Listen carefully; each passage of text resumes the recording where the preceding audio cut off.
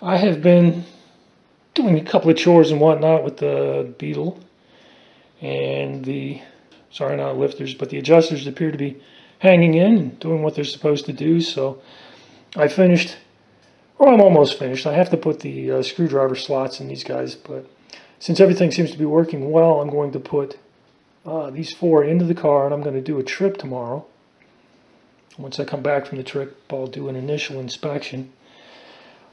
But I thought I would give you an inventory of what it took to get this thing done. So, for starters, I had to buy a rod, and then I had to have the rod turned because it comes from the foundry in too large a diameter to fit into the die. And then I had to, of course, buy some dies because I didn't have a die. I wanted to buy some cutoff wheels, so these are some cheap Chinese cutoff wheels.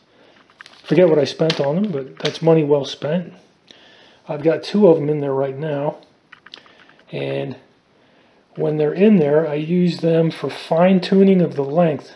I kind of put, I'll sit here and I'll put one on top of my battery, and that holds it kind of flat, and the Dremel itself sits pretty flat, so I can kind of bring everything together like this, and then just kind of grind it flat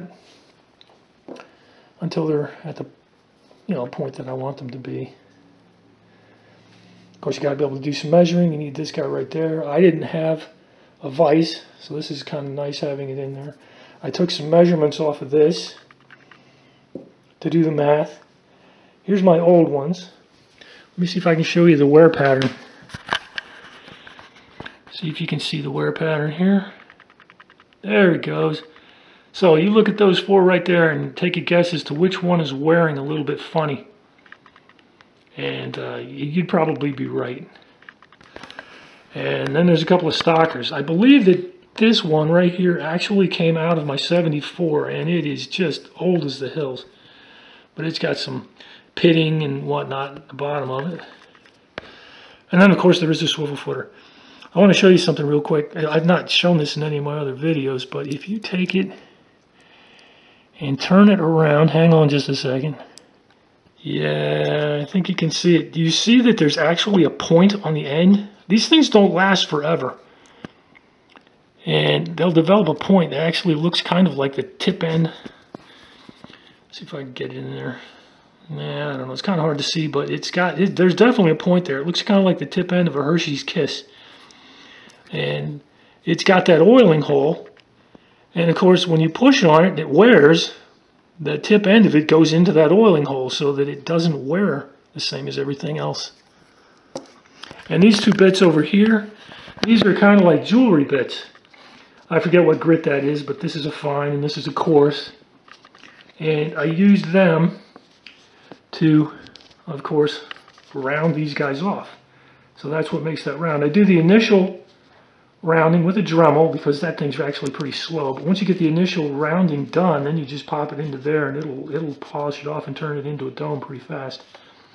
And then you can fine tune it with that, but I haven't done too much with that. Fairly expensive to get to this point just because I don't have a whole lot of tools. Screwdriver slots in there, and then go and pop them into the car. Well, here we are on the other side. I'm going to go ahead and get this popped off and pull the assembly out. Let's see if we can get a look at the tips of the valves here. It's not terrible. I'd say they're surviving okay. The best of the bunch is this intake right there. That's really small wear pattern. Doesn't look bad. Okay, got some dimensions. And it's ready to go into the car. Alright, there they are. Alright, I drove it yesterday, so it should start up no problem. Let's see how it sounds.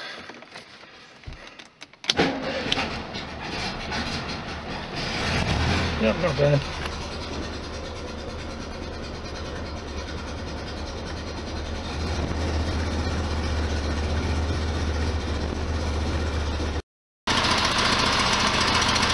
Well, I'm pretty sure it's ready to go on the trip tomorrow, so long as the valve covers aren't leaking, which they don't appear to be doing.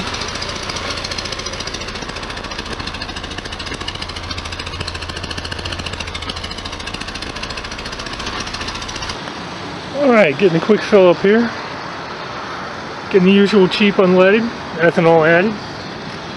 3.30 a gallon today.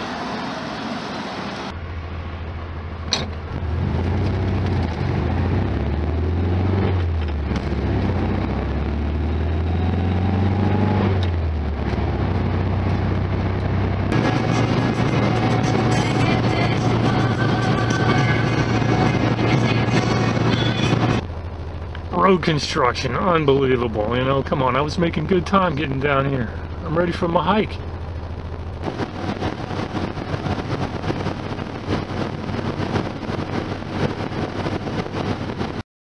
Check it out, it's an ornate box turtle just here on the side of the road.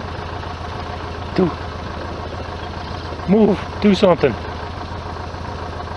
I think I put just a little bit too much oil in there. Got a tiny bit of oil coming out, and it usually doesn't do that.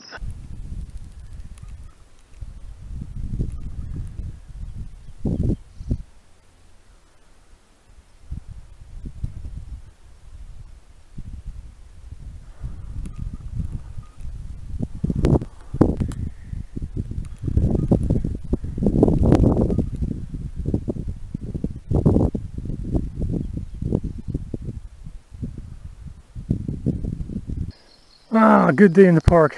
Time to go home.